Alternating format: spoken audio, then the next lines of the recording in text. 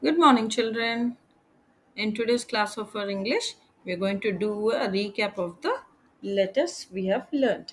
Satipn. Okay? We're going to match the letter with the pictures. One is already done for you. A for ant, and A for apple. Right?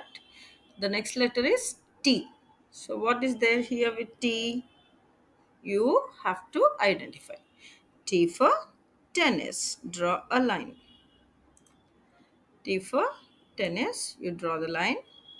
And T for tiger. Do it from here. T for tiger. Okay. And the next one is S. S for snake. Do snake.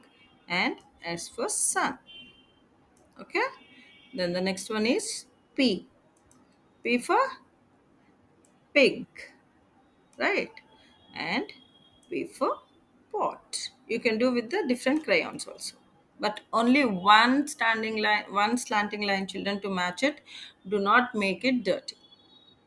And the next one is N for net, and N for nest. The next one is I for ink pot, and I for igloo. Okay, so you're going to match it in this way using different crayons, or you want to do it with the pencil also, no problem. But draw only one single line. Do not erase it. Do not make the worksheet dirty.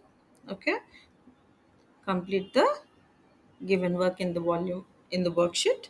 I will see you in the next class. Okay, this is the recap of your letters. Bye bye, children.